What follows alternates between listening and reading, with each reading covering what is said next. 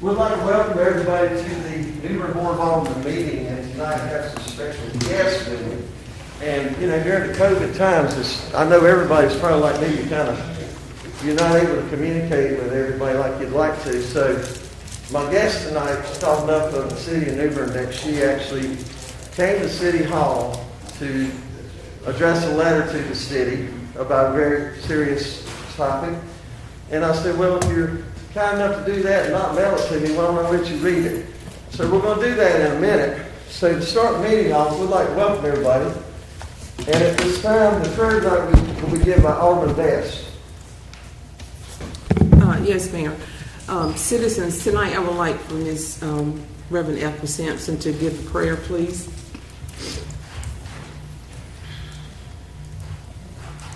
Yes, sir. Praise the Lord, everybody. Tonight, I was thinking of a beautiful prayer that Jesus told the disciples to say, and it's very fitting for this occasion. Our Father, who art in heaven, hallowed be thy name. Thy kingdom come on earth as it is in heaven.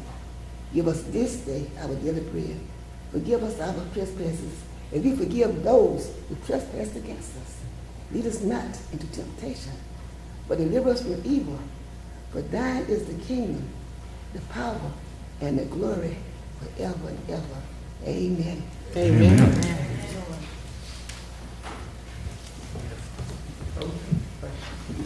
Okay, this time we're going to do the Pledge of Allegiance. Would you like to join? Okay, go around up there and tell everybody to. You ready? I pledge allegiance to the flag of the United States of America and to the republic for which it stands, one nation, under God, indivisible, with liberty and justice for all. Madam Clerk, would you call the roll? Alderman Bingle. Here. Alderwoman Harris. Here. Alderman Astor. Here. Mayor Outlaw. Here. Alderman Kinsey. Here. Alderman Best. Present. Alderman Odom. Here. Okay. At this time, we're going to have petitions of citizens, and our first petition is from Kate Marshall.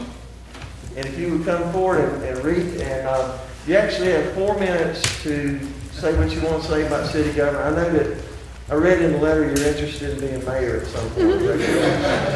So you can read about that and anything else you think you ought to be doing. 4 minutes.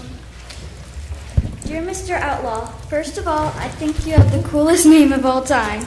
My name is Jacqueline Marshall, and I am 10 years old.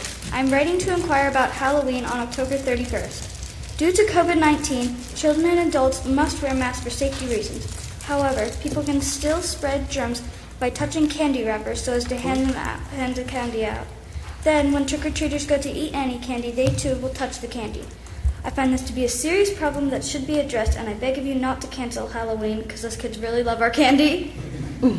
Luckily, I have a suggestion. Could you make it a law, or at least a rule, that if you're handing out candy, you must wear gloves, preferably non-plastic, so as to help with the plastic problem? Also, not to be rude, when you introduce yourself as Mr. Outlaw, do people think you're a bandit?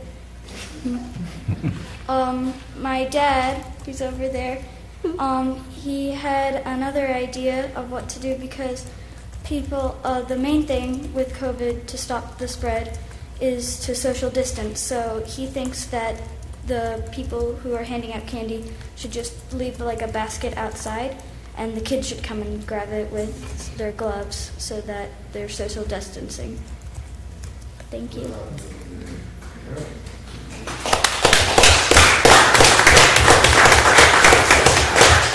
I really thank for your letter. We've every Friday the metro mayors of the 30 largest cities in North Carolina, New Bern being one of them, we have a phone conference call, and for the last 4 weeks, planning ahead, this topic has come up, and what the city is going to do. So we will be taking that up, and I thank you so much for that letter. Okay, so at this time, Reverend Ethel Sampson, after I forgot you were going to be speaking, or I'll let you do it first. Come on back up.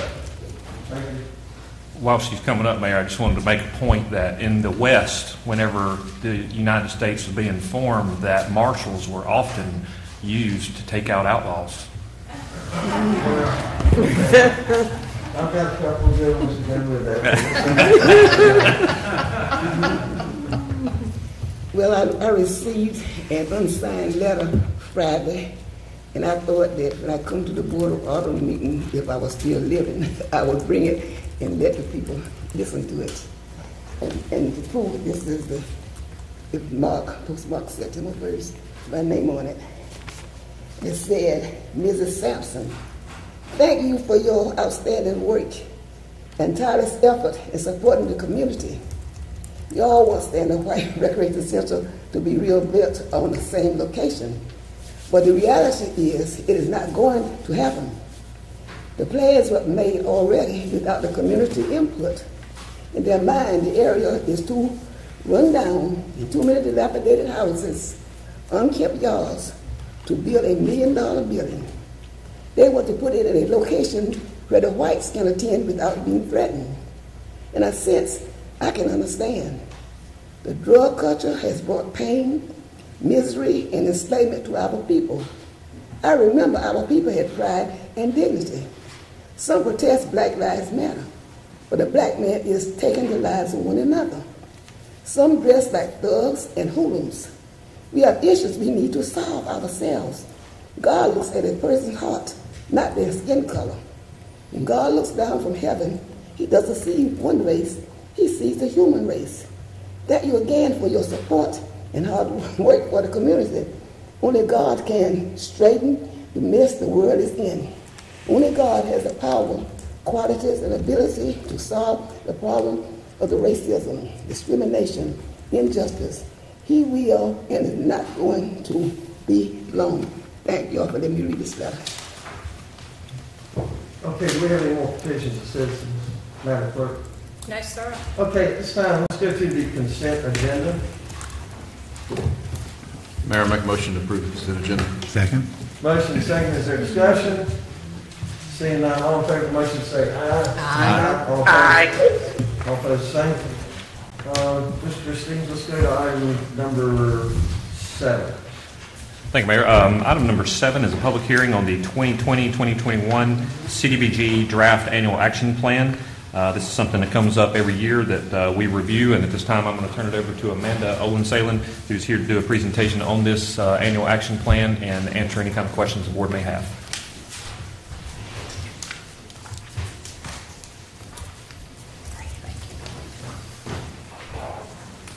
Good evening, Mayor. I'm board. Is that better? Yes. Okay. Can y'all hear me okay?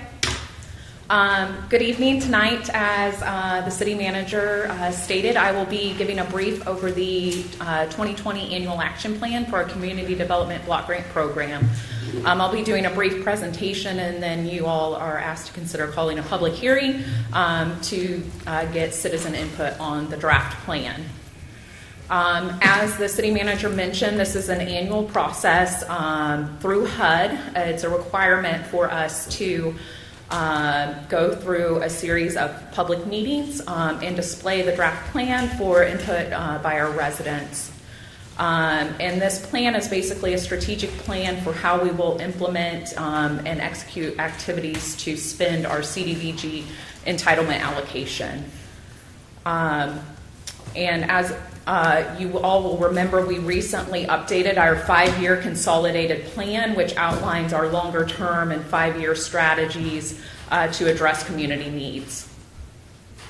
For the 2020 allocation, we have received $258,814 to go toward 3 areas that we have devised in the draft plan, including general administration. We are allowed up to 20% of our annual entitlement allocation to go toward administration of the program. We have identified $107,000 to go toward housing rehabilitation, and another $100,000 to go toward the Duffy Field Stormwater Enhancement project for phase 2 of that particular project. In addition, this year, as part of our annual action plan, which is a little bit different than past years, we are receiving $152,000 approximately of CDBG CV funds. This is related to the CARES Act and a $2 billion amount of money that went to HUD to respond, prepare for, and do activities in the community to better prepare for or respond to the coronavirus or COVID-19. We are proposing for $137,000 of that to go toward rent and utility assistance for our citizens, for subsistence payments to help protect against disconnects or evictions. And another portion of that, $15,000, will go toward administration of those funds to monitor that program as well. Here's a breakdown of these projects. This is all outlined in the draft plan, but it's a pretty lengthy document, so I just wanted to go over some of the highlights. The first one is administration. You can see that it basically covers staff salaries, cost to administer the program, certain materials, mailings, cost of notices in the newspaper, as well as monitoring of any subrecipients. The other 2020 projects that are proposed are housing rehabilitation in the 5 Points area. These funds would be given to the Redevelopment Commission of New Bern for rehabilitation work of rental properties within the community. And that would be a multi-year activity. The additional funds to go toward the Duffy Field Stormwater Project would cover any engineering, permitting, and possible acquisition of Phase 2 of that engineering project.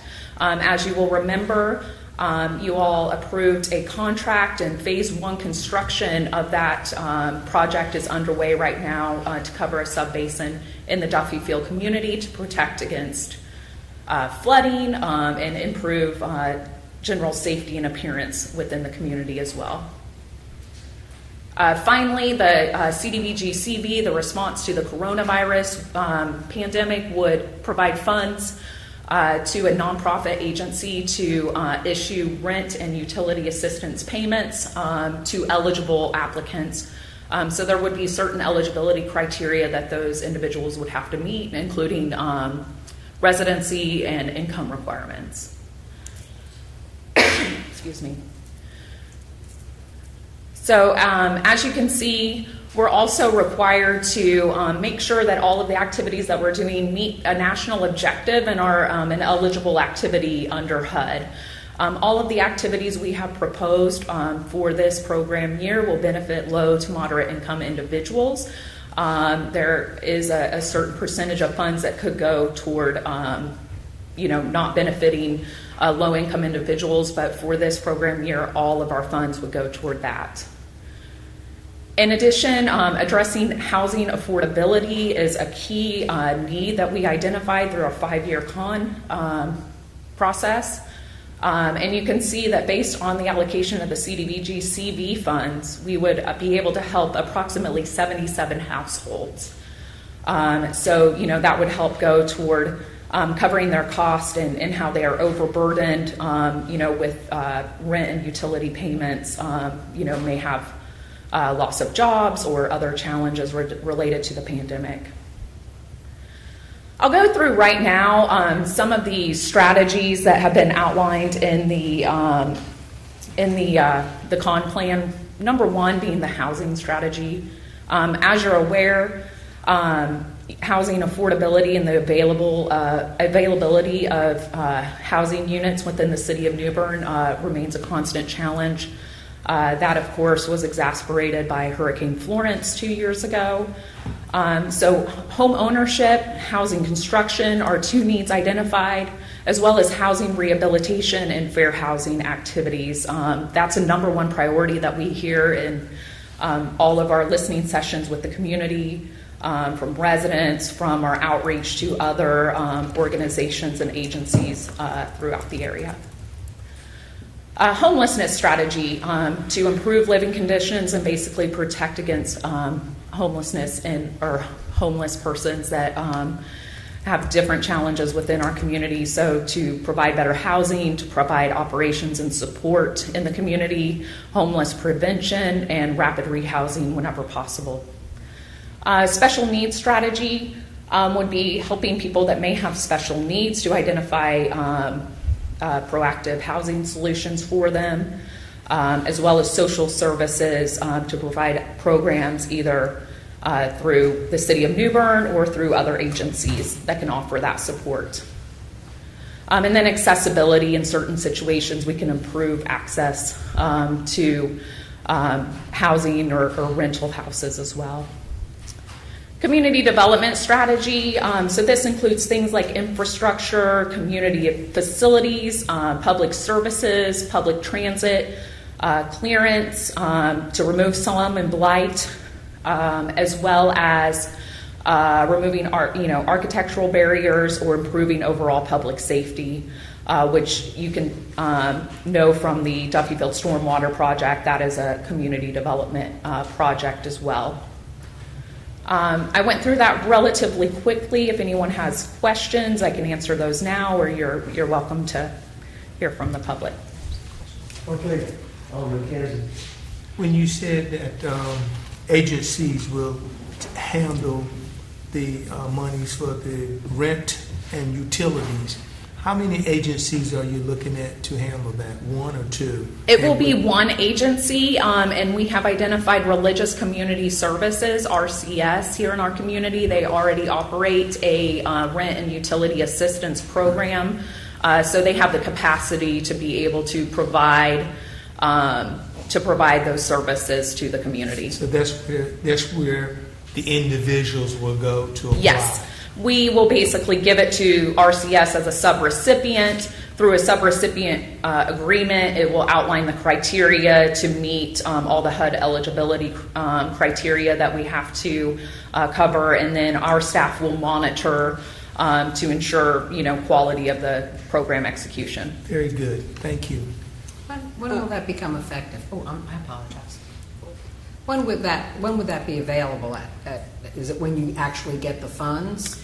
Yes, so basically we know that we will receive those funds, the annual action process and the public hearing process. Once the Board of Aldermen would approve that final plan, which is approved to be on your next board agenda, per HUD's guidelines, we cannot hold a public hearing and vote on the plan in the same public meeting. So that will come before you next time. Then we will submit that plan to HUD for review and approval, and that will basically release the funds to us to do these programs. So end of September, we'll submit the plan. They've been pretty quick to get back to us, so probably within mid-October, I would expect that we'd have the funds. Amanda, before the funding was handled for the housing rehabilitation was handled through your department, so now those funds will be handled under the redevelopment commission for the portion of housing rehabilitation? Yes, we are proposing to bring new rental housing online. So it will not be rehabilitation. In the past, we did a small or minor rehab program that went to individual homeowners. This will be a larger scale program to bring on additional rental units. So to bring on an additional rental unit in the community that did not exist previously. So you're telling me that if I have a homeowner in Ward 5, which is the Duffyfield portion of Duffyfield, those funds are not available to aid that citizen anymore for just some rehabilitation to maybe repairing a roof or something like that? Is that what you're saying? Right. We have suspended that program, so we are no longer doing the minor rehabilitation program in this annual action plan. Okay, any other questions? So in your goals that you listed, you had several goals. One of them, of course, was transportation, which is of great need in the community. But we have no dollars planned for that. Is correct? Do you list the goals even though you're not taking any of the money to go towards that? Is that correct? Correct. I just tried to give a larger scale review of our 5-year annual or our consolidated planning process, which identified numerous community needs, and then each one of these activities, some of them, accomplish strategies within those within various priorities. But it may not, an annual action plan may not cover all of those goals. Okay, because of the funding.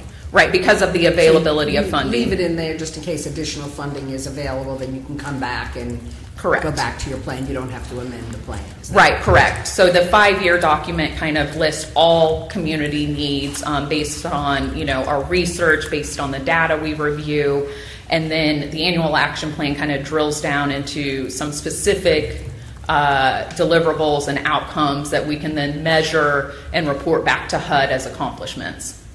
Okay. One final comment question. I want to delve a little bit more into what Alderman Best was asking you, because I think I hear her.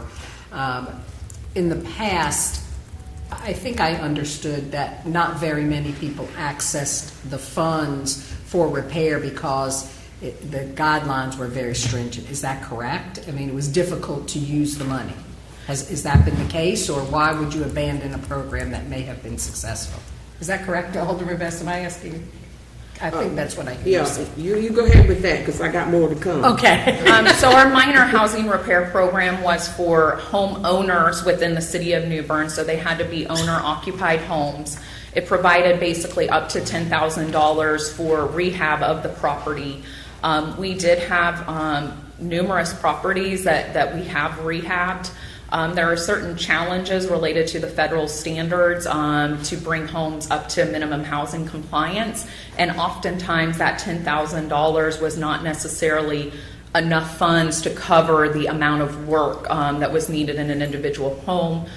There were also some other eligibility criteria that sometimes could not be met, or environmental review processes that had to occur for a home to be in compliance that we could spend those funds. So there were multiple layers that individual home would have to qualify for. And then, of course, Hurricane Florence happened, and there was certainly, amount of damages that oftentimes might have been related to hurricane damage or exacerbated problems, within a home. So the availability of funds of what we were allowed to spend on each individual home did not necessarily cover the need, for those properties.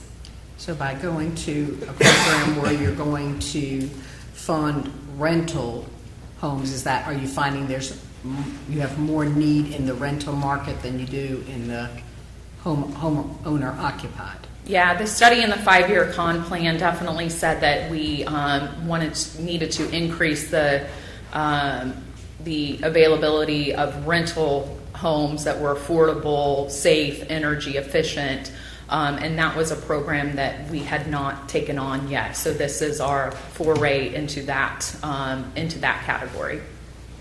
Thank you. So you're telling me that you're looking at a rental property that is owned by a landlord, correct? Is Yes. that what you're saying?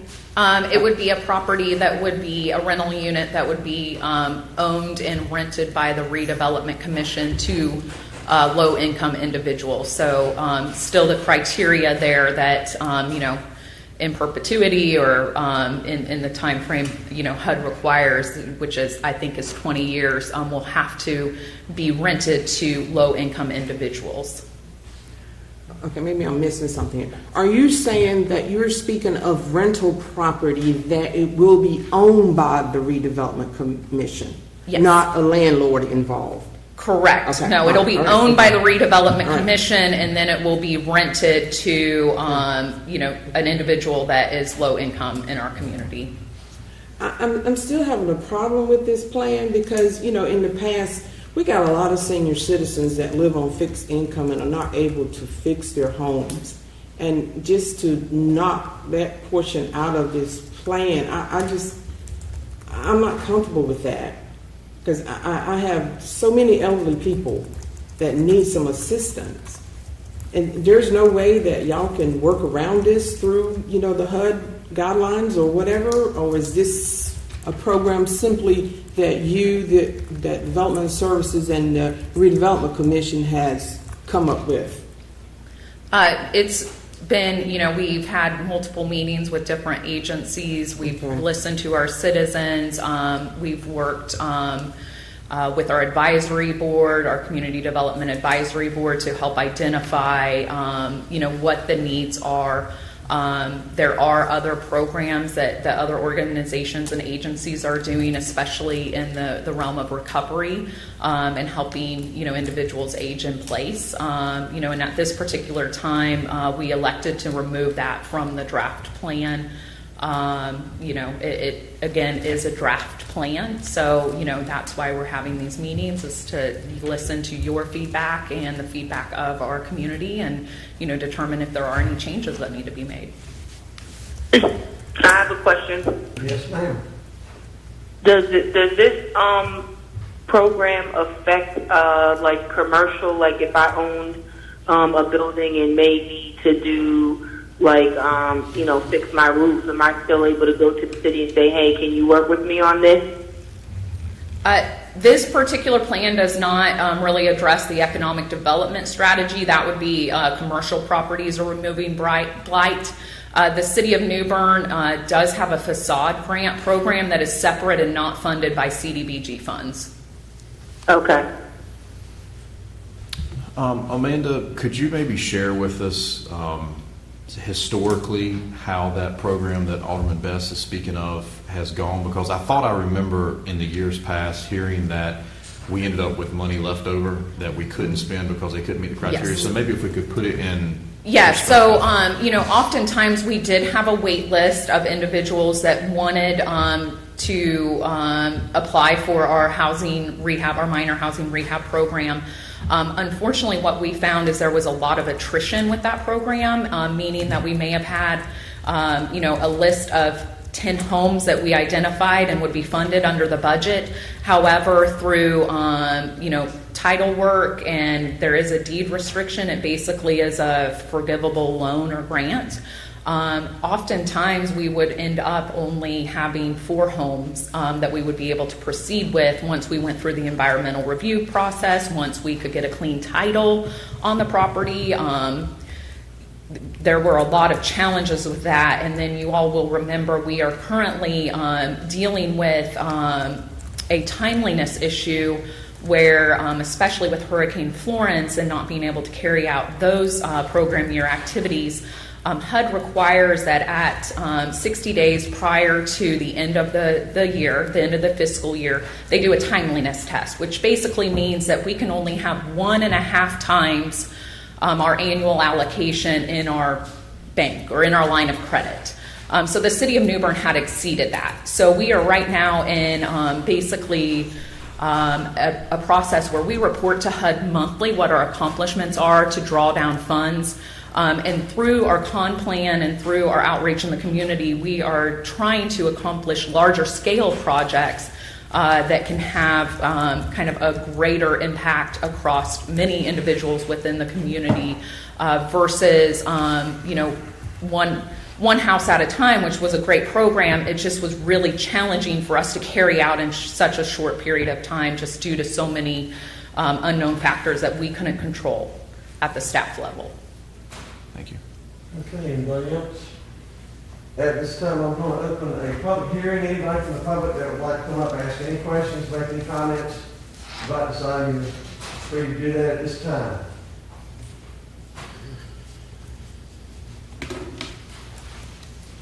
Mayor, I'd like to make a motion that we close the public hearing. Second.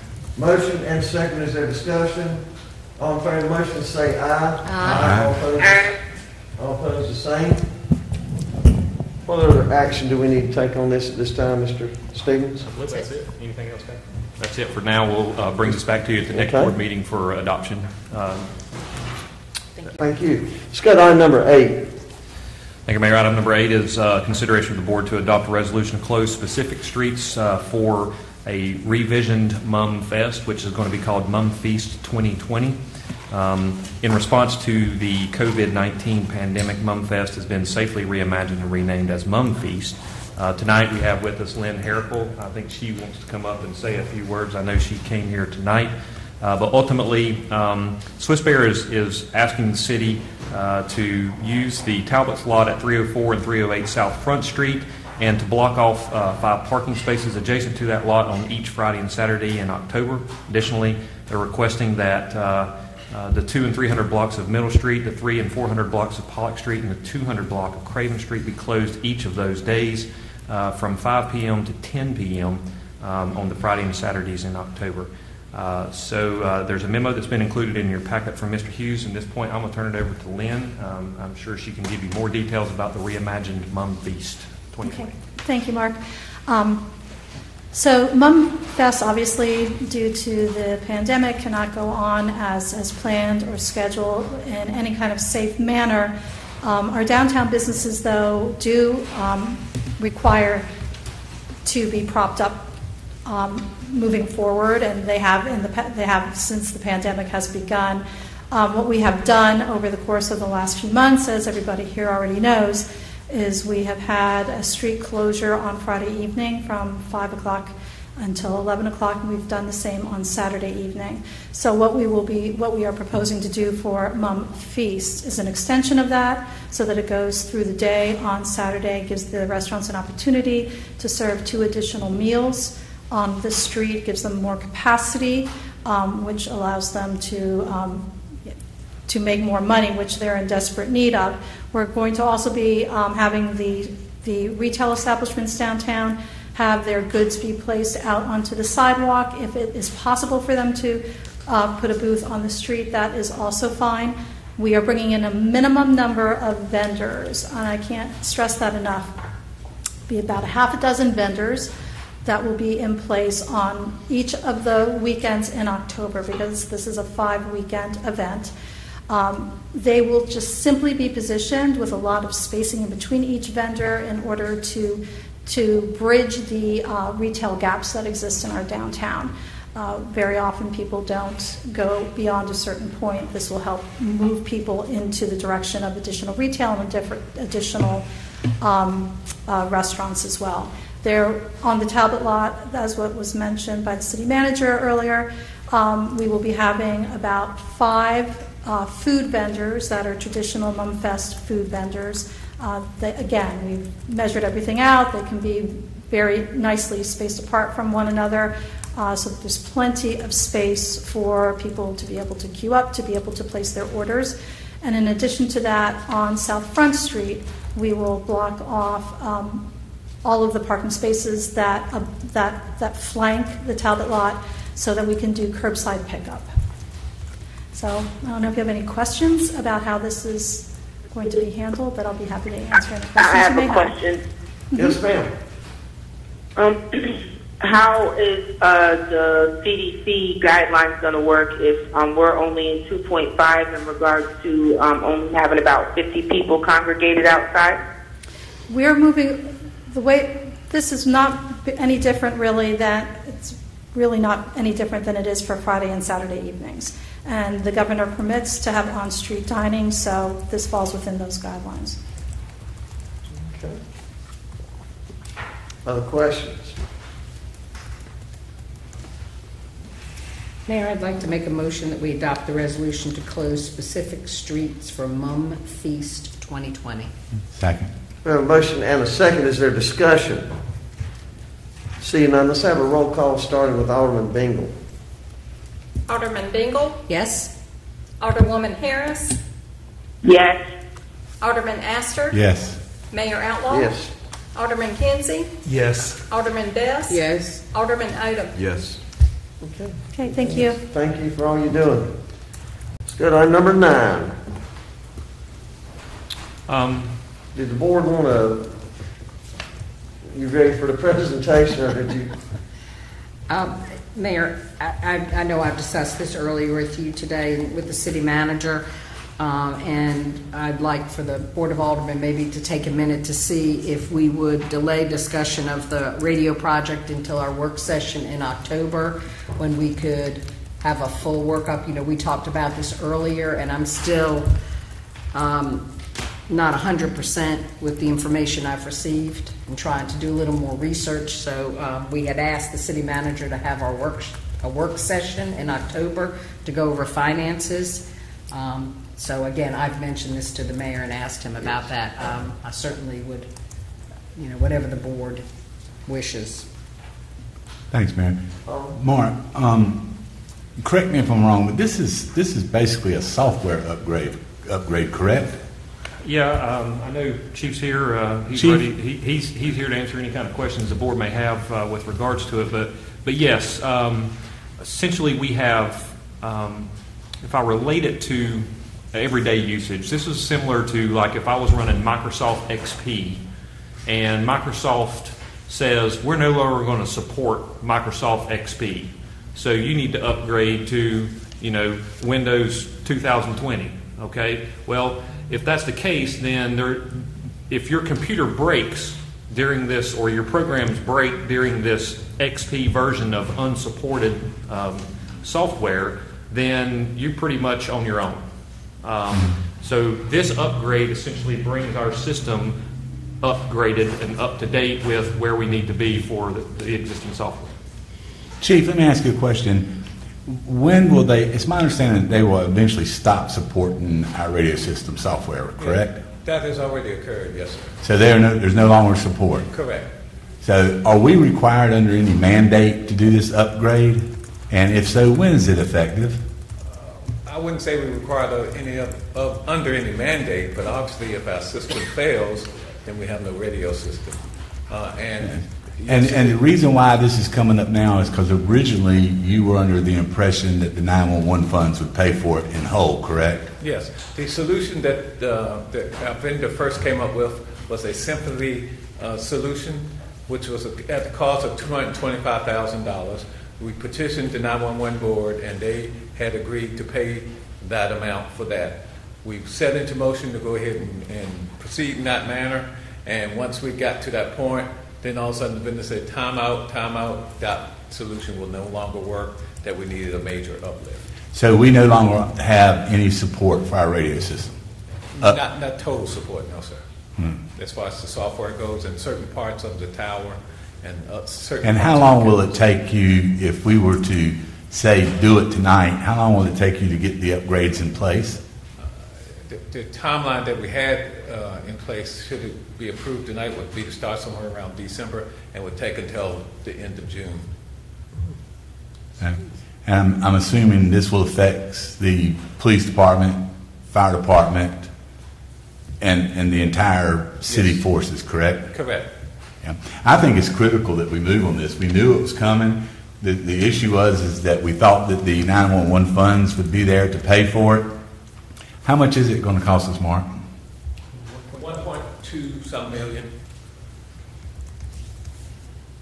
Chief, is Viper about? I mean, God forbid, if it went down tomorrow, is there a backup? Do you use Viper? Or do you go to the county system? Or what would you do in an emergency? Viper is an auxiliary part of our radio system that we can go to. However, we have to have a Viper base station if we're going to go totally to move to a Viper system. And a Viper system is more of a repeater type system. I'm not talking about going to system, but would that be a backup? So you would not have you'd have zero communication if it went down. We can communicate to the sheriff's office. It would not be an effective system for the city, no. Temporarily. And it's my understanding, Viper radios aren't very effective I know, especially in the fire service. Is that correct, Chief Boyd? Are they don't have penetration, correct? I'm not a proponent of that. I was just asking. Yeah, there's no penetration there. I have to piggyback along with you on Alderman Astor. I think this is something that we don't need to prolong. We need to go ahead and move forward with this, especially if it's going to create a hazard or a problem for our first responders. And it won't take but one lightning strike or something like that, I would think. How are we going to pay for it, Mark? Well, that's what the next items are for. So if you decide not to do this item, you don't need to do 10 and 11 because those are tied associated with financing. So the intent is for them to be financed. Of course, I was involved in the first buying of a new system. And when we bought the new system, it was the end-all, be-all, and we needed to buy it, and we spent a lot of money to get it. How many years ago was that? 10. But I know you came in shortly after that, and that is probably not the system you would have bought for for potentially what you're doing.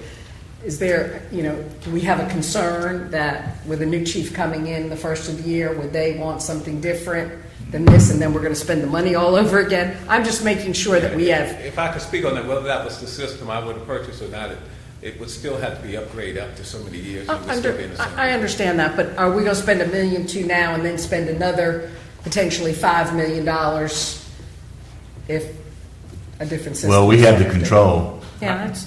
I mean, if we upgrade the system. Look, I'm being the devil's advocate here. I'm asking all the questions. Chief, I'm going to help you how answer long- that question, Alderman Bingle, because if we spend $1.2 million to upgrade that system now, unless there is an absolute catastrophic failure or the board directs me to do so, otherwise, I won't be bringing another $5 or $6 million radio system to the board. So will we get another 10 years out of this? That was my question. How long will this? I think it was 6 to 8. Well, 8 years, basically what they said, 8. I do, Mayor. Chief, could you explain to us, was it the vendor that originally said for $250,000 we could upgrade, and then the vendor changed midstream and said that won't work anymore? Yes. And what was their reason or justification behind that? They said that the Harris folks would not support the upgrade solution that they came up with. So that the sympathy component was no longer an answer to what we needed. So I know we're always beholden to the vendor and technology, and it's ever evolving, but my concern is that we're partnering with a vendor who gave us an alternative and then had a change because of hardware or the manufacturer of the actual equipment itself. But my question is, are we making a rash decision tonight because we've got to do this because we feel like we're under the gun, when in reality the best alternative might be to spend $3, $4, $5 million and stretch that out if that gives us better capability and it's a better investment for the future? That's my only concern. I don't like making rash decisions, and it may be a situation if we're going to finance this anyway. If you finance a brand new system, do you finance it longer, and could the price be the same? I mean, annual cost to the city? I don't know, but I'm just saying, have we gone through, can you assure me that staff has gone through all those different processes to make sure this is the best decision? Yes, we have. We've been looking at this approximately 1.5 years to almost 2 years. And if you go to a new system, again, 8 years down the road, you'll be at the same point that you are today, that you'll have to upgrade the system with technology. The last thing that I would say is I think this is one of those situations where with technology and IT going forward, we should have some sort of allocation or a capital. Maybe is this in our capital improvement plan, Mr. Stevens? So we know each year that we need to be setting funding aside. Yeah, that's in the police capital improvement plan. Typically each year. I mean, our finance department, they usually request of the department heads a 5-year capital plan in advance. And that's reviewed and kind of gives her a forecast of what kind of financing we're going to be doing or looking at in the future. So that's all included as part of stuff that department heads submit to the budget team. If the board wishes to see all those documents, we can certainly provide those. But it helps us provide a budget, a balanced budget to the board, and helps us make decisions internally about which capital projects we're approving and which ones we're not. My last comment, I'll just say that, if you come to us and you ask for, a $100,000 air conditioning system that went out in a building, obviously we know we've got to do that. This is a substantial investment, and I think this would have been one that some of that additional information could have been provided that would have helped put us a little bit more at ease versus, hey, we need to make this decision or we're going to lose our capability to communicate. So I appreciate it. Why did it come about like that? I mean, why all of a sudden, I reckon, is the question. Is it because the 911 money was going to pay for it? We were just going to move forward with getting the upgrades? Yes, we had moved. We had a plan set in motion that the $225,000 simply component would have solved that problem. And it wasn't until we got to the point, I think it was in May, that we actually implemented it. And I think I forwarded the letter to city manager that we got a letter from our vendor saying that no longer was a viable solution. I have a question. If you don't mind, for you ask a question. We knew later on down the road we would still have to do some of the other additions that we had discussed with the city manager, and he had supported us in going with the immediate solution, and we were going to address the other issues later on. So can we, Johnny, I'm sorry, can we still use the 911 funds to pay for a portion of this Yes, upgrade? the $225,000 will still be used. Yes. Okay. So it would have been 1.4 something. Is that annually? No. No. This is a one-time cost. 1.2 is a one-time cost. I'm talking about with the 911 funds. Can we use them annually to help pay for this? They will continue to support the system, but we will no longer have to do this uplift again. So it won't be an annual uplift. I I understand. think what you're saying, can you apply if we get funds. 225,000 in funds a year from 911, could we apply them towards the debt service? No, this 225 is just for that particular component. They deal directly with 911. So it's a one-time payment? Yes. Chief, I don't know if y'all covered this, not while I was out for a minute. Wasn't there going to be a reduction in the maintenance fee when this upgraded? Yes, I think it's gone from 250 down to 140 the first year, and then it'll be a gradual increase every 3 years. I mean, excuse me, a 3% increase every year. Yeah. But I want to make sure that was indexed at a reasonable rate, but we were going to save some money on the maintenance. Yes, sir? This is a very serious topic. Why wasn't this brought to the retreat if we knew that this was going to happen so suddenly? Again, this was an item we were going to handle internally with a $225,000 expense that was going to be paid for and had been identified by our staff as well as the vendor to be paid for through the 911 funds. It wasn't until May, 3 months after, or almost 4 months after, I guess, 3-4 months after our retreat, did we find out that this is not going to be enough. You've got to do all this other upgrade, which now costs us $1.4 million versus $225,000 or $250,000. So we had no idea it was going to be 1.2. We were trying to address it internally so that it would be taken care of through the 911 funds, and the board wouldn't have to worry about it. So actually, what you're saying, you didn't have a backup plan. So right now, you're expecting us to come up with the money to do something that we need to do. I'm just trying to get an understanding here. That's a whole lot of money that on a situation that is desperately needed, but yet, all of a sudden it wasn't a backup plan to say, well, if that don't happen, we can do this here. There's not a backup. There's not a backup. If you don't get the software upgrade, you're dead in the water. He just said that they have a plan, that they plan to do things to have that on the plan. What was it you just asked just now, Alderman Overman? Let me ask this question.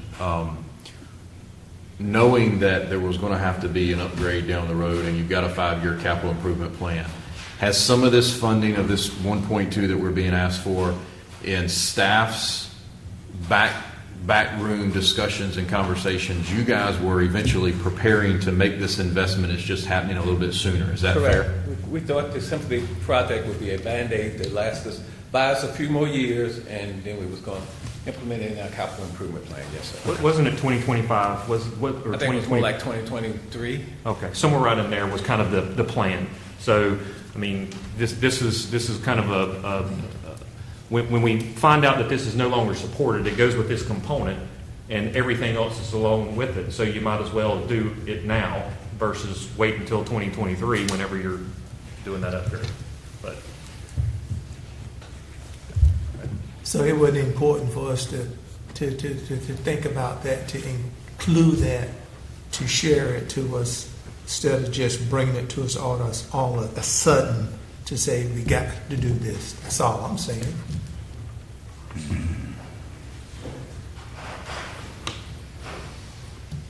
So how much more discussion do we need, Mr. Mayor? Well, the only discussion that, my opinion on the whole matter is that I think, as I said earlier, and the last time this got brought up, there aren't a lot of other options. We either upgrade, and the only other option is to purchase another system, and I don't think you're going to purchase another system for $1.2 or $1.5 million.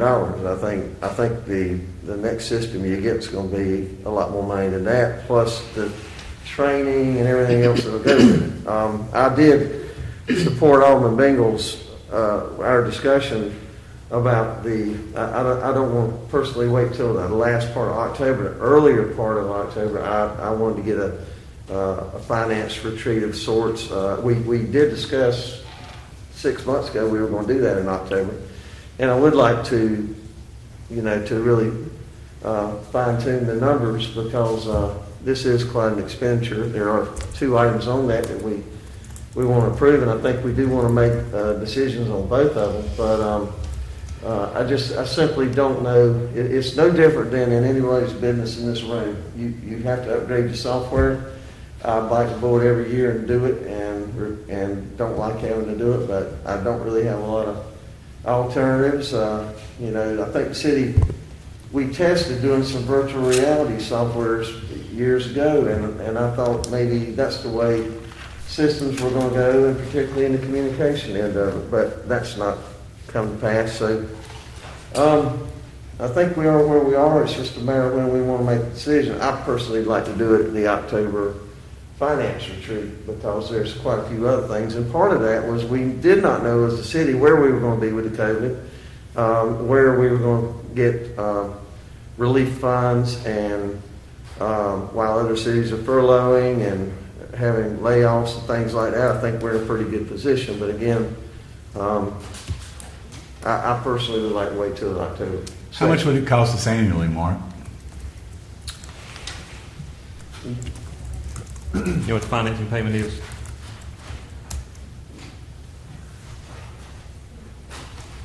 And that'll be for both of these projects, not just one. Well, no, for just this project alone, 1.2 million annually over 8 years. We're looking at $150,000 a year plus some interest. I don't have it broken down individually, but that'll be on the next agenda item. Is looking at that. We have put both of these projects. We put 3 different financing projects out to bid and are coming to you tonight with recommendations for all 3. So, but we can hold this off until December and do it then. Until October, if that's what you choose. And Mary, what are we saving per year in operational maintenance fees for the software?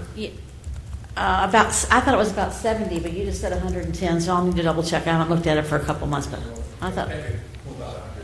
Okay, so he said it's 110. I had in my mind 70, but it's Is that significant. annually, Chief? Yes, for the first year was a 3% increase every year after.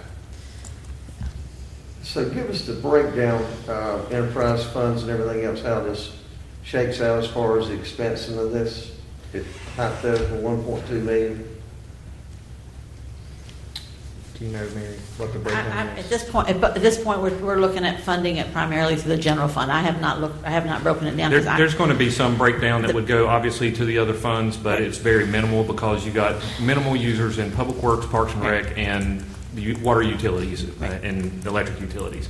The majority of the expense and the use is probably going to be based on a call of service or usage, and that's all going to be police and fire primarily. We looked just briefly. There's a few radios that Charlie's group uses, but it's at the end of the day, it's minimal. Well, I've resigned myself from the research I've done that this city is going to spend, for 30 square miles, it's going to spend $150,000 a year on communications for our first responders is what we're going to be doing. And it's just a matter from the decision-making process of are there any alternative communication systems that are any better than this one? I'm not an expert at it. I assume there could be, but I don't know that the cost benefit of a totally new system. That's the only other thing you got to compete against. I too was involved heavily in the purchase of this radio system that we currently have. And you're talking about something that can take 18, 24 months to research, go on bids, and probably even longer than that, and getting the equipment in place and the radios in and everything else. I mean, it's nothing that you're going to do overnight. The issue I have is that we've got a system here that's unsupported. Now, whether we should have known about it earlier or not, that's a different story. But it's unsupported, and if a police officer is in need and the radio system goes down, or if there's a firefighter inside of a burning structure and their system goes down, or if the poor electrician or the electrical worker is on a utility pole and trying to make sure whatever electricians do up on top of utility poles and the system goes down, it's different than if, and no disrespect for development services, but it's different than if a development service person wanted to call in and say, did so-and-so get a permit? So as soon as we get to item number 10, I'm going to make the motion that we go forward with the upgrade. It's got to be done, and the longer we wait, the chances are that we'll have a failure. We won't have a fix for it. We're going to be dead in the water, and it could jeopardize some of our employees. And that's the last thing I want to do. Question as far as the quotes that we've got for the bank, when do they expire? How good is that interest rate good through? I got 30 days. 30 days from now? So, and then you have to get LGC approval, and they meet monthly, or is that a monthly process? Yeah. So just hypothetically, if we were to delay this to October when we have a work session, it's then going to be November before you get LGC approval. Our interest rate quote would be expired. It will be That makes sense. November, after November, who knows what the interest rate is going to be? Yeah. So, I will. I can get them renewed at any time, but that's where we're at right now. That's the reality of it. Yes, it is. So let's go to item 10. So no action on What are we going to Do do? we need action on this on item? number 9? Number 9, don't we need action? It's just a discussion, and it essentially was leading up to 10 and 11. If the board has any more questions, we'll be happy to answer. What about the, is there discussions, I reckon we'll discuss item 10, Pleasant Hill Community Building. Are We've y'all already technically exhausted on item 9? We committed to that. If you, I know. are we through with item number 9? Yes, sir. Let's, I have a question. yes, ma'am. So, Alderman Bingle asked to set aside the discussion for number 9, but we have discussion. That's correct. Okay, so, I mean, are we going to be able to satisfy number 10 if we didn't really have a deep discussion on what was going on? I think we did have a discussion because her motion wasn't seconded, I didn't make a motion. or no motion, so. I didn't make a motion. I'm satisfied with the discussion that we had. I am too.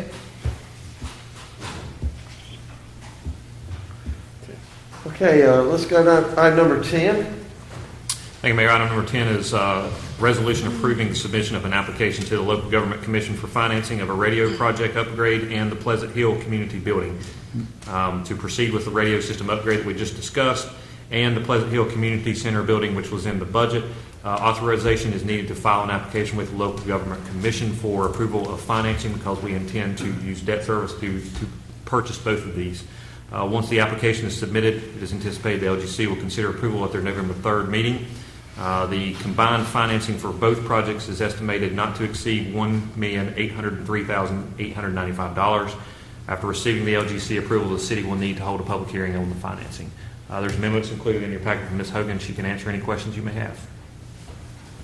Well, Mr. Mayor, I'd like to make a motion that we adopt a resolution approving the submission of an application to the Local Government Commission for financing of a radio project upgrade and the Pleasant Hill Community Building. Second.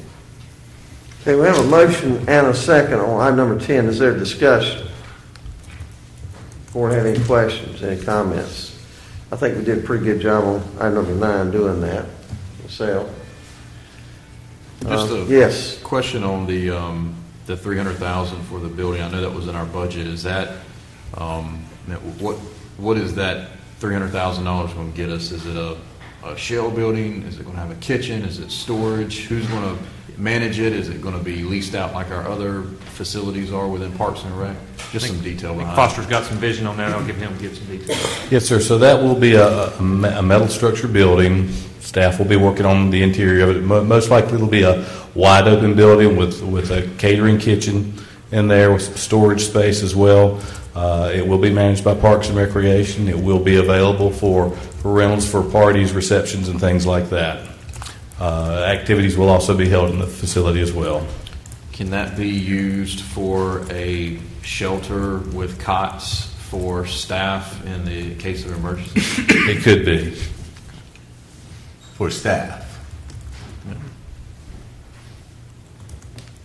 Any other questions? Have a roll call starting with Alderman Odom. Alderman Odom, Yes. Alderman Best, Yes. Alderman Kinsey, Yes. Mayor Outlaw, Yes.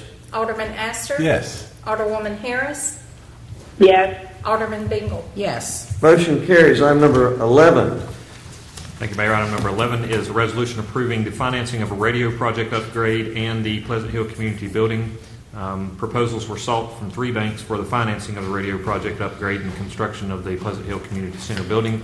As mentioned above, the total loan amount will not exceed $1,803,895. BB&T was the only bank that responded, offered a 10-year loan with a fixed interest rate at 1.75%.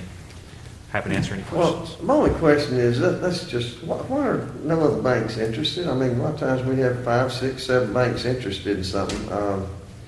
Did we need to be a little more zealous in our attempt to get somebody to bid on this thing, or? I tried. I will tell you, I talked to the local bank that we do most of our banking through right over here, and they're not currently offering any financing for these type of activities for governments for more than 5 years. So we had 3 different items. The next item on here is the fire truck. So they would not offer a bid. They did offer a bid on another item you'll see tonight on the vehicles, which was a 59-month loan, and they offered a bid on that one. I talked to PNC. PNC said they're not going to be competitive at all. They said we're not going to bother with a bid because we can't come anywhere close. He said I know the numbers you're going to get are going to be 1.1, 1.5, 1.75, and we're not going to get anywhere close to 2.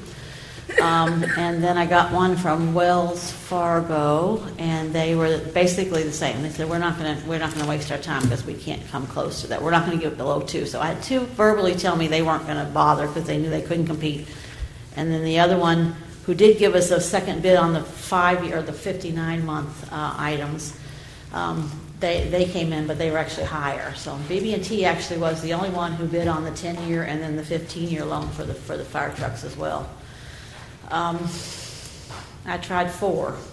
If there's other ones you'd like me to go, I'm probably going to need to go back to these guys anyway and extend the deadline.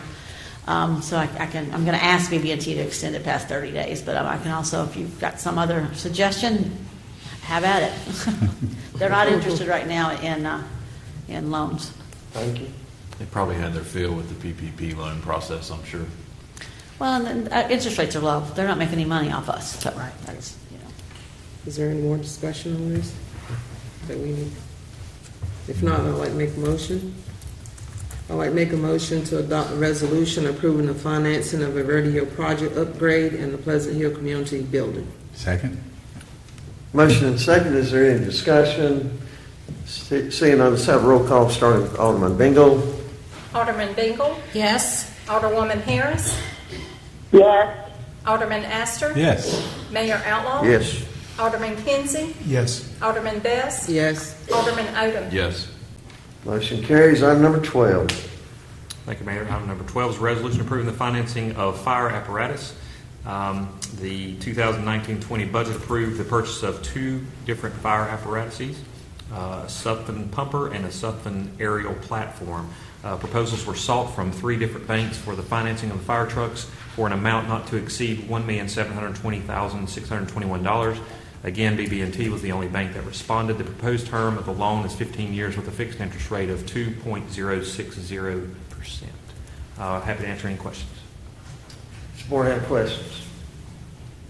Yep. Make a motion. Alderman Astor, former fire chief, you might give us an Buy update. some fire trucks. You might give us an update on the trucks. Did we, actually, we just took delivery today, correct, Chief Boyd? It came in tomorrow, the 7th, and that's delivered tomorrow. We took delivery of it. It arrived today, and you're going to be running the acceptance test tomorrow, correct? And is this on the platform? Yes, sir. All right. Good. The Mayor, I would like to make a motion that we adopt a resolution approving the financing of fire apparatus. Second.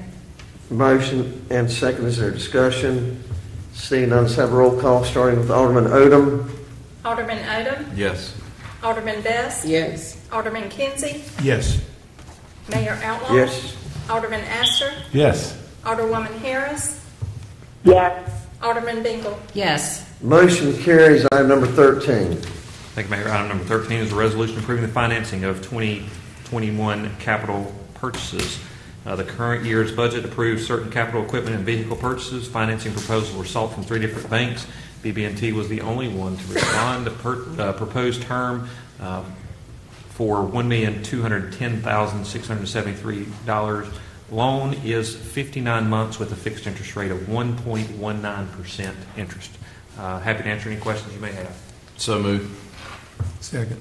Motion and second. Is there discussion? Seeing none, let's have a roll call, starting with Alderman Bingle. Alderman Bingle. Yes. Alderwoman Harris. Yes. Alderman Astor. Yes. Mayor Outlaw. Yes. Alderman Kinsey. Yes. Alderman Best. Yes. Alderman Odom. Yes. Motion carries. Item number 14. Thank you, Mayor. Item number 14 is a budget ordinance amendment for the coronavirus relief funds, Session Law 2020-4, appropriated funding for the coronavirus relief fund as issued by the North Carolina Pandemic Recovery Office. Of the funds designated for Craven County, the county allotted $497,477 to the city of New Bern for expenses that support the county's CRF plan, which is the coronavirus relief funds plan. This budget amendment will acknowledge and appropriate this funding for various medical, public health, safety, and compliance costs associated with COVID-19. We're happy to answer any questions regarding this plan that you may have. Ms. Hogan's outlined that in her amendment. Board have questions? I just want to make a comment. You know, I've been, I don't know if anyone else, but I've been contacted by a couple of nonprofits and actually had a request submitted asking for some of these funds to be dispersed to some nonprofits.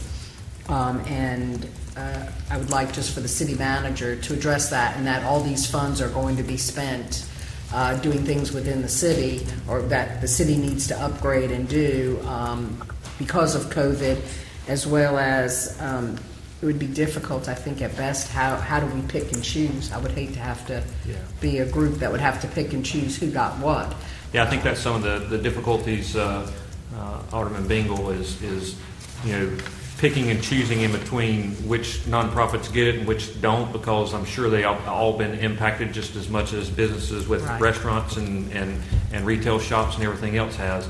The issues that we see is the government's response that we have as far as our plan, both what has already occurred, what is occurring now, and the future for this remainder of the calendar year of what actually our fiscal year, of what we've got to do in order to maintain our coronavirus response.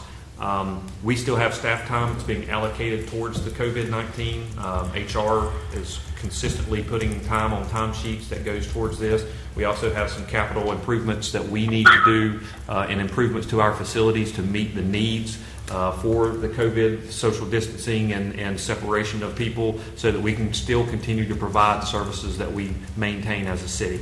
So hopefully that answers some of those questions. But we do have a plan. Mary had reached out to the department heads, a month and a half ago, asking them for details about what each department needed to be spending on COVID and what they have already spent. So that's a lot of the things that we're taking into account, even to the point all the way down to the warehouse of buying our masks back initially when everything started. We kind of started accounting for all of that. It's just, is that a public document somewhere that if a citizen wanted to know how we spent that money, is that... I think it's outlined in the plan, actually. It is in the plan. Okay, yeah. That's fine. Just so I could direct someone. And it was required of us to submit both what we had determined as our existing costs versus what our expected potential cost will be for the COVID, and that was our submission to the county, because the county has to review compliance of that plan in order for us to get the allocation of $497,000. Okay, thank you very much. I have a question. Yes, ma'am. So these were the funds that I had talked about before in regards to talking about how they were going to be utilized. So some of the information states that the money could go towards helping residents with outstanding utility bills, or provide internet access, food distribution, COVID-19 testing. Is there any specific reason why we haven't sat down and have a conversation on a way where we can actually directly impact the community with these funds? I mean, we can work at whatever the board's direction that they want us to do. We're bringing the plan before the board tonight for your review and approval, so that we can get the funding from the county. Ultimately, the plan can be modified if necessary. We'd have to resubmit that to the county. And I'm looking for Mary to confirm that with a shake of the head. That's correct. We can modify that plan throughout the year, or whatever our expenses are. But ultimately, we have expenses internally, and for those who were impacted by utility payments and things, I think the governor had already taken actions to ease the payment and payback requirements, which we're continuing to implement currently. As well as Amanda identified tonight, some of the CDBG CV funds for those who can be approved based on what their income levels are for potential relief through the RCS program that she discussed in that presentation for the annual action plan. Right, but when this information came out a few months ago about getting this, I had asked that we had a conversation about how we can best spend the funds, and it was said that we weren't going to do anything with it until we had our meeting in October to see how everything was, but now there's a detailed plan that was submitted to the county. The plan was required in order for us to get the reimbursement, and it's required. The date, when is the submission? September 1st. So it would not meet the October deadline for our financial workshop that we're going to do. So it was our intent to get this plan submitted, bring it to the board, which we're doing tonight for your review and consideration, and any kind of modifications that y'all want to do. Case in point, the nonprofits, other municipalities, some throughout the state have given a little bit of money to their nonprofits. Some of them are some of the larger municipalities, but we're bringing this before you tonight with a plan of how we have spent and plan and intend to spend the money that we're getting. And if we need to discuss it and change and modify that plan in the future, we can do that. It will be audited by our auditors to ensure compliance at a later date, probably at the end of the year when we do our audit. It's really kind of still up for discussion if that's what you're intending. I would think it would be better to kind of have a conversation, because we really need to be able to help some of our marginalized community members that are still suffering, and with the detail of be able to the different ways we can utilize the funds. That was the whole point of asking a few months ago about us having a conversation. Mr. Stevens, could maybe you provide some detail on what the expenses are that's outlined in this document? So, I see the various departments with different amounts listed, and I want to point out, too, that, correct me if I'm wrong, but this is helping to offset some internal operational cost that the COVID pandemic brought onto the city. We did not furlough any employees. We didn't lay anyone off. Everyone got a paycheck. So does this help cover some of those expenses? It does. It doesn't necessarily restore any kind of loss of revenue, but it does, reimburse us for some of our expenses that we've had, specifically some of the time expenses that we've had with our staff to the COVID-related items, as well as material expenses, and even some of the facility improvements we've had to do to allow interaction between the public. I know Mary, you want to come up in detail just a little bit further, if you don't mind, because you're the one that spoke with most of the department heads and had all of them submit these items to you, so you can probably detail a little further than me. But some of those capital items and improvements to our facilities at the CAPS office, at development services, the interactions where we have public in and out, some of those improvements were necessary for us to maintain safety of our employees and so forth and so on. So go ahead. Yeah, so I did send the plan to each of the department heads and ask them, is there anything on this list? And there's a list of items that are qualify for this grant, and it will be audited, and at some point, if we do something that doesn't qualify, we will have to give the money back. Primarily, we cannot use it to help offset unpaid utility bills, and that was a shame for us to hear, because we kind of initially thought that would be a good use for those funds. So it's primarily just for the city itself to be prepared and to offset the cost that we have to go through in order to deal with some of the COVID restrictions. We are looking at ways to make more contactless contact with our employees, with our customers. So how can we provide services in a contactless manner? We were looking at making some improvements to our phone system in the customer service area, for instance, so people can actually call on the phone, find out what their balance is, make their payment over the phone. That was part of what happened when we introduced the new credit card system a few weeks back, was so that we can work on some more contactless ways that we can do business. It's for people who choose to do that. We also have opened up the doors over on Fort Totten Drive now, and we have social distancing, and there's just been some expenses with we've had to put up some plexiglass windows, and we've some hand sanitizers, and they're getting ready to, actually I think Matt started today, they're going to do some reconstruction of the driveways and the parking lots there to kind of get the traffic under control. So those are some of the expenses we have. There's also we're going to do some remodeling of some of the other buildings so that people can come in and it can be social distancing and contactless as much as possible to make it safe. The other thing that's one of the other costs is, I think Sonia had reported that we've averaged about a little over 3 employees per payroll who have been out of work because they've been required to quarantine. Either they are tested positive or they have some reason they've been required to quarantine. And those folks, we do pay them, so this does reimburse us for those costs as well. So that's some of the ones that were included in here. I'm going down the list here to look because I don't have all of them memorized. I know the fire chief sent in some expenses. Basically, any of the police and fire expenses you can imagine what they might have when they're having face-to-face contact with people on a daily basis, just supplies to keep them safe. There are 2 categories on here that are a little confusing, and I actually talked to the county about them. One of them was laptops for distance learning for school kids, and the other one had to do with providing food for citizens who may need it. And he assured me those were the types of activities typically that would be done at the county level. They didn't expect the cities to take their funds and do those because those aren't typically the types of things that cities do. I don't know if it means that we could or couldn't if we choose to do that. I can certainly call that and ask that question again. But basically, the list here of eligible items include the types of services the county provides as well as the types of services that the city provides.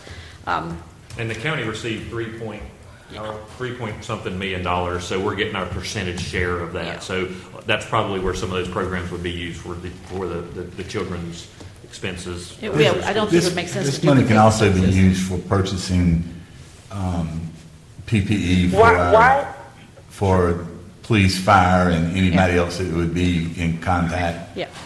Yeah, and medical expenses. And will it reimburse us for some of the expenses that we've already incurred? All the way back to March. All the way back to March and all the way through June. Till December 31. December. Yeah, so we've got 9 months worth of those expenses that this will cover, and it wasn't hard when I got the results back from the different department heads. We went well over what they're going to give us, and so we just sort of shaved back. I just was kind of wondering why police and fire had $48,000 each, something like that, but Parks and Recreation had $160,000. I mean, Alderman Harris, do you have a question? Yeah, I was saying, so these funds are being utilized to reimburse expenses we already had? Correct, as well as any anticipated expenses through December 31st. Okay, like I said, I don't understand why we didn't have a conversation. We have a fund balance that has money in it. Yes, it would be great to be reimbursed, but these funds could be utilized in a way that are directly impacting the community. Medical, let's get some testing out here. I mean, I don't understand why we didn't have a conversation to discuss how we can best use these funds. Well, it's not too late. I mean, we can still. I had to give them a plan budget, with the budget attached to it by September 1. We certainly can amend that plan as you see fit and adjust the budget as you see fit. I think stuff like that is just is so I'm very county clear, function anyway. was it 3 weeks ago that basically this got? Oh yeah. It was like, hey, here you ago. go. By the way, we need a plan by September 1. Throw it together real quick for us, and what your expenses have been and anticipated expenses. So I think, Alderwoman Harris, I hope that you will feel that this is the conversation. We can continue to have conversation, but ultimately by September 1, we have to have a plan submitted to the county, or we don't get $497,000. They'll spend it some other way. Right, and I understand that, Mark. But when I reached out to you when we knew about the funds were coming, you didn't say that we had to have a plan. If that was the case, then I would have advocated for us to have a joint meeting or have a meeting with a few people to discuss how we can, as aldermen, think about using these funds for directly impacting the community with COVID. I mean, yes, it's great to get reimbursed, but there's still people suffering and testing. There's a lot of stuff that could be done that we haven't done. We're just accepting it and putting it in the bank to clear what we would have put out, but people are still suffering. I'm happy to put whatever in the plan the board directs, if you want to have that discussion. If there's no other discussion, Mr. Mayor, I'd like to make a motion that we adopt the budget ordinance amendment for the coronavirus relief funds. Second. Motion and second. Is there further discussion? Seeing none, let's have a roll call, starting with Alderman Odom. Alderman Odom, Yes. Alderman Best,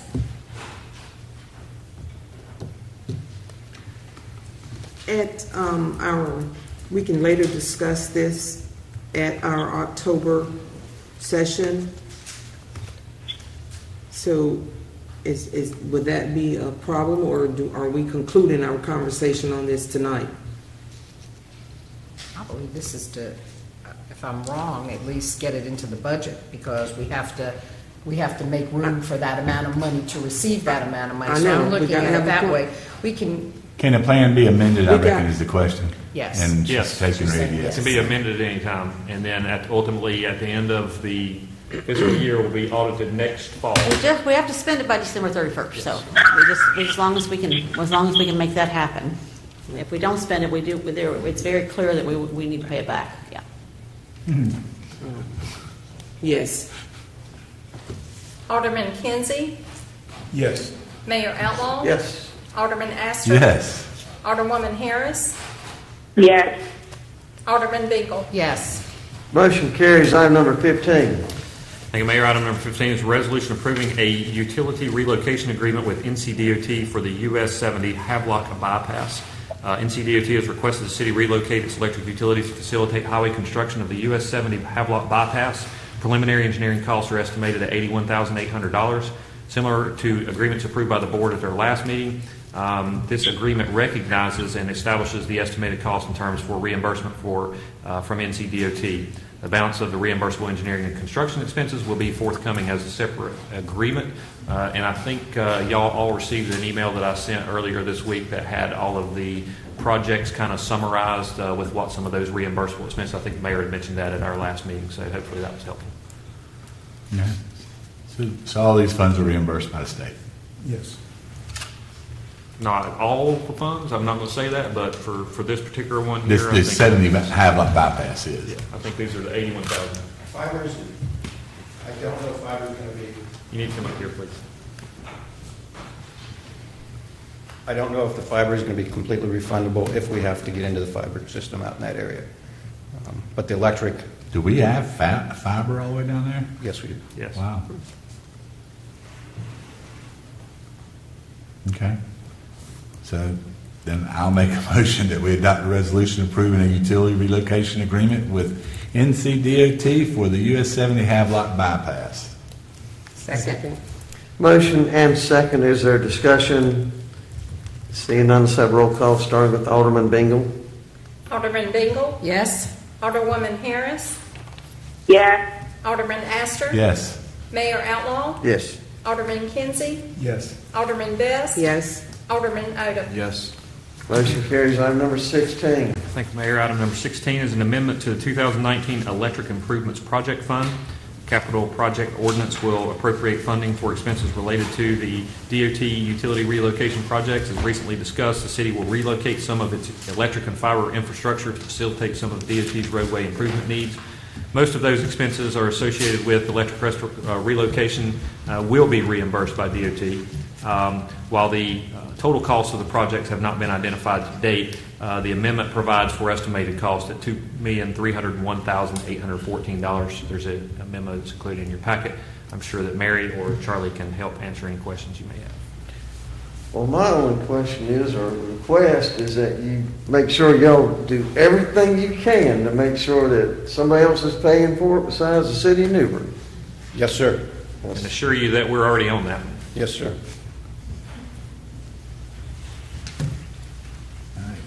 Needs to make a motion. There's no more discussion on this item. The mayor would like to make a motion that we adopt an amendment to the 2019 Electric Improvement Project Fund. Second. Motion and second. Is there discussion? Seeing none, let's have a roll call starting with Alderman Odom. Alderman Odom? Yes. Alderman Best? Yes. Alderman Kinsey? Yes. Mayor Outlaw? Yes. Alderman Astor? Yes. Alderwoman Harris? Yes. Alderman Bingle? Yes. Let's go to item number 17. Thank you, Mayor. Item number 17 is an amendment to Section 46-2, discharge of firearms or pellet guns of Chapter 46 of the Code of Ordinances. Changes are being requested to be made to our Code of Ordinances to include a new section for the allowance of indoor firing ranges that currently does not exist in our code. And there's a brief memo that's been included in your packet from Mr. Ruggieri, and Mr. Ruggieri and Mr. Davis and myself would answer any questions the board may have regarding this. Is this something that you guys were just looking at and decided that we didn't have it and we needed to address it, or do we have someone that's actually going to be interested in the indoor range? I think there is some interest in I was curious about that. two requests, actually. Wonderful. So then, Well, I have a question. go ahead. Yeah. I guess I'll direct this to you, Mark. Sure. Sure. When it says discharge of firearms, I know you cannot discharge firearms within the city limits. So how did it come about in particular areas where you will be able to go and discharge firearms? Is this not the one? I think so essentially we have code that is all encompassing of the entire city limits that says you can't discharge firearms anywhere in the city except for, there's two locations, I think one is out Pleasant towards Hill, Pleasant North Hill, Glen and Road. another is down past to Bern. past to Bern, Yeah. out towards where the Blue Water Rise development is. That was the only places, and those were for hunting reasons only that were specified.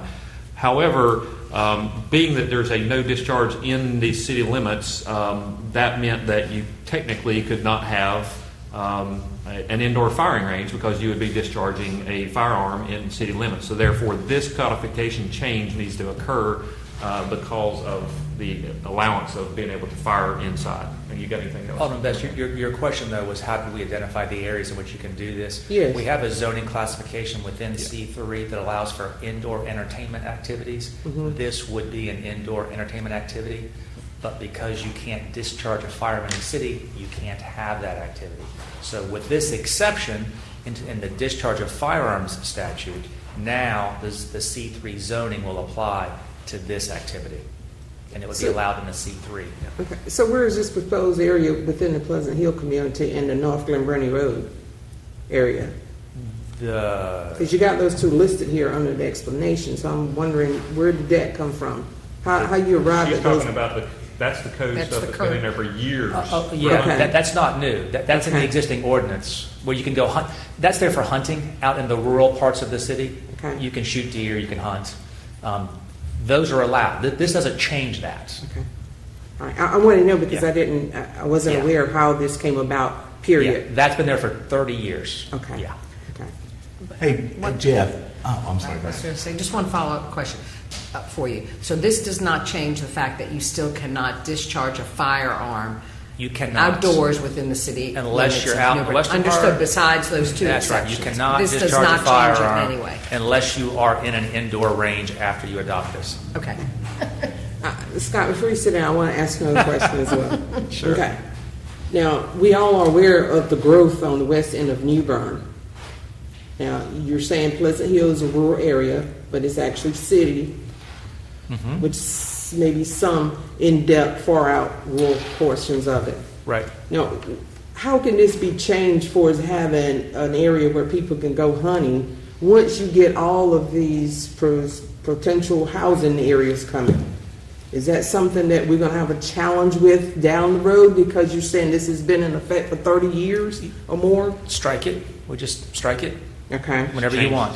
Okay. Whenever you want. All right. Part of those, when that part was annexed, right, folks tend not to like annexations, and they like their hunting. So one of the compromises you make is you allow for hunting even though you are annexing.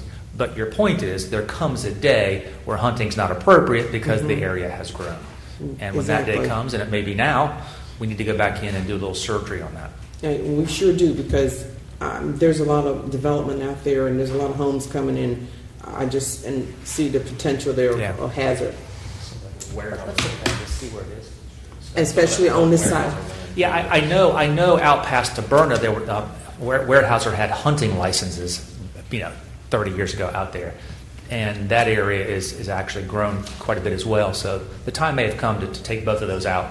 And I'm also looking on the other side of the road for Lake Tyler as well. Yes, ma'am. Okay. Yeah. All right. You don't Thank want you. to take them out yet down on that way. What was that? Well, there's quite a bit of hunting down that way still. Where's that area, Alderman Astor? I'm talking about Old Airport Road area down that way. Exactly. There's a large portion of that area down there that's, wooded lands that's inside the city that the homeowners use for dove hunting and stuff like that.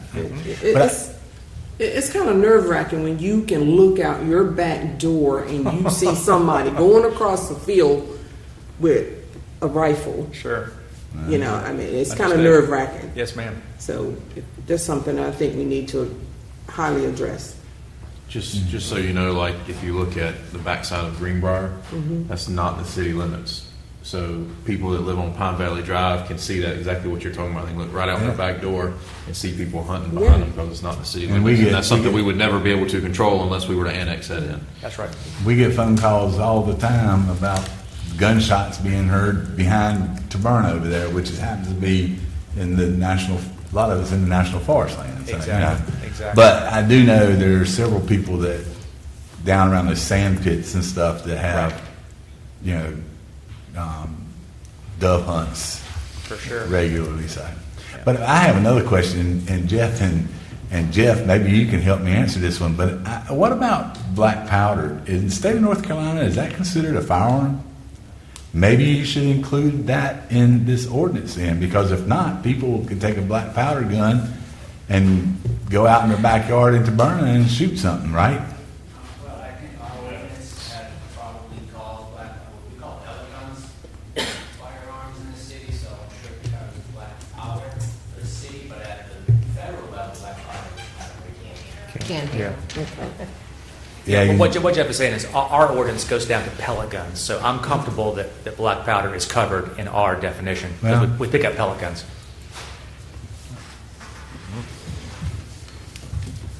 Okay. Mayor, I'd like to make a motion we adopt an amendment to Section 46-2, discharge of firearms or pellet guns of Chapter 46 of the Code Ordinance. Second. Motion and second. Is there discussion? Seeing none, let's have roll call starting with Alderman Bingle. Alderman Bingle? Yes. Alderwoman Harris? Yes. Alderman Astor? Yes. Mayor Outlaw? Yes. Alderman Kinsey? Yes. Alderman Best? Yes. Alderman Odom? Yes. Motion carries. Item number 18. Thank you, Mayor. Item number 18 is a resolution approving the addition of a street light on Brookshire Drive. Rosanna Cash, a resident of Brookshire Drive, requested additional street lighting at the cul-de-sac of her street. The Department of Public Utilities evaluated the area and determined the current lighting does meet the city's light standard. However, as we typically do, Police Department also provides a recommendation based on their evaluation and they did recommend installation of an additional light for security and safety purposes. The estimated cost of installing a light is $2,095.18, and the monthly utility charge for service will be $20.28. There's memos included from Mr. Bouchard in your packet, and we'll be happy to answer questions. Does the board have questions? Mayor, I'd like to make a motion that we adopt the resolution approving the addition of a street light on Brookshire Drive. Second. Motion and second. Is there discussion? Seeing none, let's have a roll call starting with Alderman Odom. Alderman Odom. Yes. Alderman Best. Yes. Alderman Kinsey. Yes. Mayor Outlaw. Yes. Alderman Astor. Yes. Alderwoman Harris.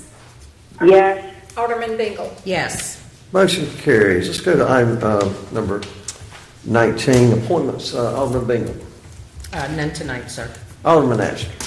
I'm sorry, Alderwoman Harris. I'm sorry. I know that Candy Ward resigned from the Stanley White Advisory Committee on August 26th, and there needs to be a new appointment. I had someone come to me and was interested, and that was Kurt Stewart. Is that a motion? Yes, I would like to make a motion to appoint Kurt Stewart to the to the Stanley White Advisory Committee. I'll second that. Okay, we have a motion and a second. Is there discussion? All in favor of the motion say aye. Aye. All opposed the same. Do you have any other appointments, Alderwoman Harris? No, not at this time. Okay. Alderman Astor. None tonight, Mr. Mayor. Alderman Kinsey. None tonight, sir. Alderman Best. Yes, also, I wanted to ask, I guess I would ask Foster, with the Stanley White Advisory Committee, is there a number of members? Is there a set number of members for that committee? There is a set number of members, and that was established in the resolution that the Board of Aldermen approved back in June. Okay, and that is 11, 12? Because I also, when I got this notification, I also had an individual that wanted to serve on this advisory committee as well. So I didn't know if that was going to create a problem with actually allowing another slot. If so, then... So a new resolution would have to come before the board to change the amount of people on that committee for that to happen. Well, I'll check with this individual and see if she is still wanting to serve on this committee, and then so we'll handle it at that particular time. Thank you. Yes, ma'am. And I don't have anything else, sir. Okay. Alderman Odom. None, sir. Okay. Attorney's report. City manager's report. I have two things. One, I wanted to give the board a quick update on the opening of facilities. I'm going to be discussing with staff tomorrow about opening our facilities beginning Monday next week. That way we can have the week to prepare, the remaining part of the week to prepare. I will say that I'm going to discuss some other limitations as far as that opening with our public safety folks. I want to really sit down and boil down into their organizations to make sure that they're not exposed any further than they need to be with the police and fire, because we certainly don't want to be having a pandemic that occurred similar in nature to Clayton that happens in our fire police departments, because we still need them to serve. But otherwise, we plan on opening City Hall. The CAPS building has already opened up at Fort Totten for customer service, and then we'll be open the others, HR and development services, which technically we've been open the entire time by appointments only. It's just walk-in city typical walk-in traffic we've kind of been restricted on. So, but anyways, we'll be opening that up on Monday unless the board wishes to do anything different. The other thing that I was going to mention was I've heard it multiple times here. People have referenced the date of the October summit. We need to set that date so that everybody can get it on their calendars. We're less than a month away. If you're going to do it, then in the first of the month. If you're going to do it towards the middle or latter, we have about a month left. So just wanted to make sure and remind the board. One of the biggies was what got approved tonight. So yeah, no, I mean that's. I think we have a lot on the agenda though, so I think it's going to take a while. Tuesday, October 6th. Works for me. I'm good with that. I'm good with that. What time? Are we going to be able to set up a Zoom? Because I will be 4 days post-surgery and not able to attend. I would like to be able to see what's going on. I'm not available. That's right. We should be able to Zoom her, shouldn't we? Yes. We can Zoom her in. It'll be televised too, like all the other meetings have been, but we can definitely try to set up a Zoom. Did you hear that? Are you good with that, Alderman Yes. Harris? Is it going to be at Development Service or no? That would be here. We'd set it up here. Oh, okay. All right. Then if it's going to be at City Hall, then I'll just. And it's going to be recorded live, right? It'll be recorded. It'll be live. It'll be Facebook Live, like any other meeting that we have. Yep. All right. That's fine. What time? 6 o'clock. We start at a little earlier, maybe. 5 o'clock. I don't care. I'm retired. I wouldn't even mind. I think we're going to go for a few hours, so I wouldn't even mind. 4 o'clock. Mayor, I'd like to make a motion that we schedule a special workshop located at City Hall on Tuesday, October the 6th at 4 p.m. Second. Motion and second. Is there discussion? Seeing none, all in favor of the motion say aye. Aye. Aye. Brenda, you want to send that? Motion carries. Mr. Stevens, getting some complaints about the Eckerd's building over across from the old Eckerd's drugstore. A lot of activity over there. Do you need the board in any way to give you any direction on any housing authority items? My understanding is they might be using our facilities, or is there anything along those lines that we need to give you any policy direction on as far as our helping them out in any way we can, partnering with them for the betterment of affordable housing in New Bern? And It's entirely up to one of the board members to do, but some of the board members have requested that I look into the potential of allowing the housing authority to have their meetings here. It's ultimately the board's decision of whether they want to allow the housing authorities to have their meetings here. And then I've also checked into the cost for them to televise and do their own shows, I guess if you want to call it that, on their own Facebook Live, and what that cost is. I forwarded that information to the interim executive director, Theresa Lee, as well as their chair of their board. So I'm waiting kind of their decisions at this point, and I think we have a meeting set up, or potentially going to be set up sometime latter part of this week to discuss that and those costs. But ultimately, I think the board still needs to make a decision as to whether or not they want to allow the housing authority to have their meetings here.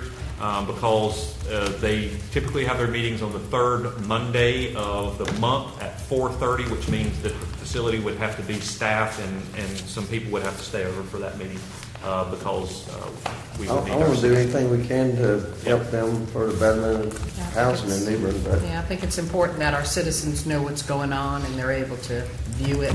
That's why I've been urging them to do something, more public than what they do. I would hope we'd be okay. Do you need a motion on that, Mark, or? Just direction of the board would be great. I would. So is there Well, I have a question. So if the housing authority is going to be meeting there, Mark just said that if it goes over, it's going to be staffed. Yes, we're working with them, but I mean, what about the coverage for pay for the employees? So the part of the Facebook Live costs would require Colleen to stay and work that. So she had incorporated some of her hourly cost into that figure for her to be staying here. So ultimately, she would be the staff member that would be here to close up after the meeting is completed. Alderman Harris, all the financial information has been given to the housing authority showing what the cost would be for all of the above. Okay, so when will we get a response back before we make a decision? Well, I mean, we could do that, but if they're not willing to pay the cost, then we can make the decision. If they're not willing to pay the cost, then that negates. We can give direction to allow them to do it. Ours is based on we're okay with it, but here's the information on what we're expecting. Correct. I believe that's already been given to them, correct? It has been, and that's part of the discussion I think that needs to happen on Friday. if their intent is to move forward with having their meetings here and it's okay with the board, but they don't want to do the Facebook live streaming, then that means that there will be staff necessary to hang around to close up afterwards. City Hall. So therefore, if that's the case, then we would need to negotiate what their compensation for whatever that's going to be, along with the Swagat, or basically the video that they do on our city CTV3 website and on our live CTV3 channel. My thought, and again, I'm not trying to get far away. Money's important here, but I just wanted to partner and facilitate the opportunity for the Housing Authority to use our facilities and obviously use our public forum. Again, the end result is better housing, more affordable housing, safer housing for our citizens.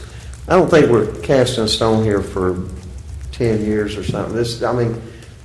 My thought was just, let's start the process, start the conversation, and probably 6 months the Housing Authority will know from there where they want to go. We can discuss policy changes and decisions a little more in detail once they get in here and see how the process happens, and then they might like it, they might not. Again, I'm just trying to offer the opportunity for more discussion and end result, more units, more inventory in our city. And I totally agree, but they still should be responsible to pay for staff because they're not part of the city. You appoint them, and there's a budget, and they need to make sure they budget funds if they want to be able to utilize the building and the equipment and things like that. So that's just my thought. Yes, ma'am. So, Mark, after Friday, you will know, you will have feedback from the Housing Authority, and then... Yeah, assuming we have the meeting, yes. Okay. I mean, the meeting's not set yet, but that's kind of what everybody's working towards, is either Thursday or Friday having a discussion on this. And then we'll know at that time whether or not they want to share the cost, their portion of it. They will have to absorb their portion of the cost of if they want to do the additional meetings. So we've got to add additional meetings to what it costs us. So yes, and it's to the tune of about. And please don't quote me on this. It's about $600, I think, a month, and $3,000 or so a year, or $6,300 initial cost. I'm sorry, this feedback's getting me. $6,300 in an initial capital cost, and then you've got about $600 a month after that. They do the Facebook Live feed with the embedded encoder and all that stuff.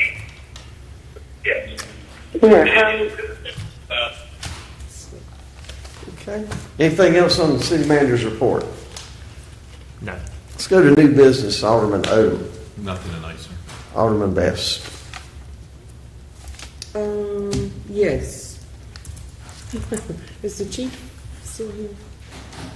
Oh, there, he moved on me.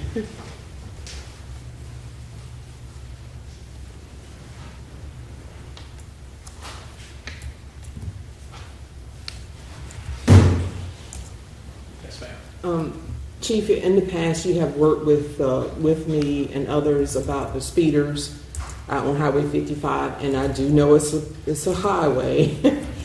But is there any way that you can make some connections with the Highway Patrol to see if they can set up some type of surveillance out there or something? Because I am afraid that someone is going to get killed right there at the daycare center.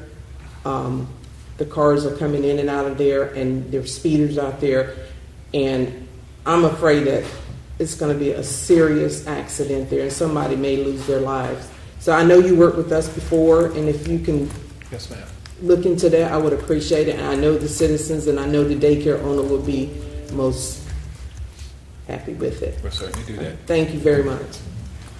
And that's all I have. Okay, Alderman Kinsey. Not tonight, sir. Alderman Astor. Actually, I have one thing that I want to share with the board, and it's dealing with FEMA. We have an appeal in place with FEMA for somewhere in the tune of $800,000, maybe $900,000 that was denied, and one of the reasons it was denied was because we have to submit our appeal to the state of North Carolina. the state of North Carolina has to submit the appeal to FEMA. Well, one of the reasons why it was denied was because FEMA said the state of North Carolina was 4 days late submitting it, which isn't true. They have the documentation that it was submitted in time, but that's not the point. The point is that FEMA has 60 days to respond, actually 90 days to respond back to our appeal, and they denied our appeal based on 4 days late, and they were 54 days late getting their meeting their required deadline to respond back to us. So that's how they're working. They're dinging us for 4 days of being late, which was our fault, it was the state of North Carolina's fault, but yet they were 54 days late responding and answering our appeal. And that's all I have. Okay. Bureaucracy. Alderwoman Harris. Nothing tonight, Mayor. Okay. Alderman Bingle. I have one thing, and we've been talking about enforced parking in downtown. I told you we were going to go back to downtown business, and we met at the end of the month. And so, Chief, enforced parking, wherever it is will resume Monday, the 14th. So we will be back to 2-hour enforced parking in downtown New Bern, and we'll be hopefully back on board then. Now, we will still leave. There's a few curbside pickups, and I'll get with you on those. The ones that still want their curbside pickups, they'll have one space instead of the two, still marked. Some of the restaurants will continue to have that, but we're going back to 2-hour parking. Hopefully I'll be working with Colleen to get the word out, and we'll be notifying everybody through the downtown business group that we will be enforcing parking. Okay. Anything else? No, sir. Okay, at this time, do we need a closed session tonight? Is there any other business to come before the New Bern Board of Aldermen at this time? Motion to adjourn. Second. Motion second. All in favor of the motion say aye. Aye. All opposed the same. The meeting is adjourned.